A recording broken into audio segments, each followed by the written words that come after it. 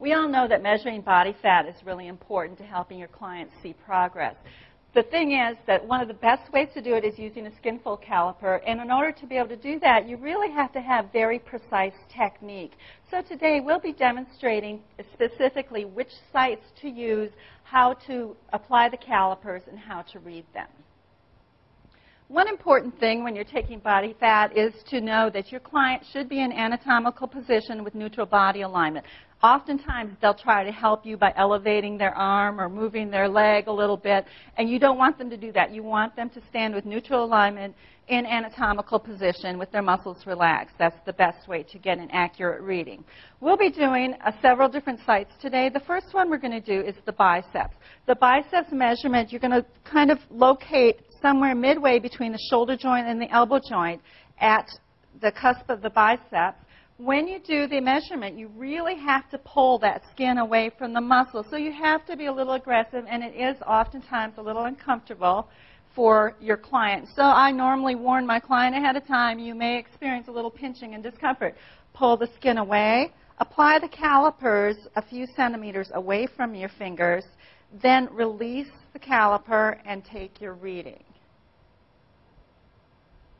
All right, first site. Second site will be the fold at the pectoral muscle. It's right there in between the nipple line and the shoulder.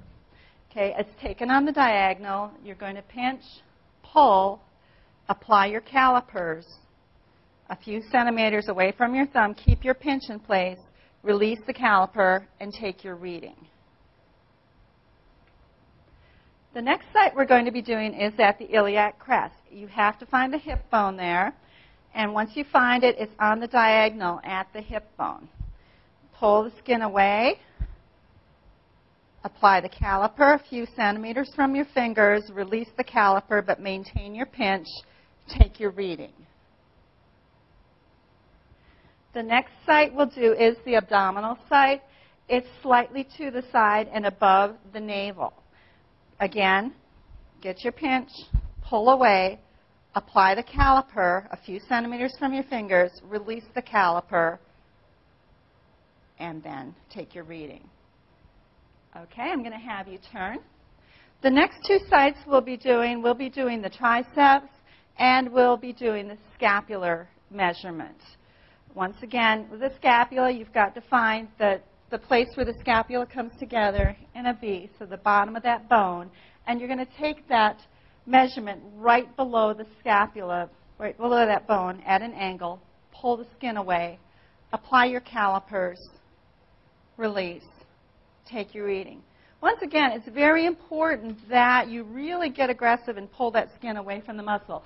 Also, oftentimes when you take the scapular measurement, your client will try to help you by leaning forward and exposing their back more. Make sure their shoulders remain back and down in neutral alignment in anatomical position. Then the final measurement we'll take is the triceps, again, midway between the elbow and the shoulder joint. And you're going to measure it, pull the skin away, apply the calipers, release, and take your measurement. That's all there is to it, but it does require a lot of practice to be able to actually get really good at doing this. The sites are very important because you want to take it at the same site consistently each time you remeasure this client. So very important that you're really precise about locating those sites and on your application technique. Very, very important.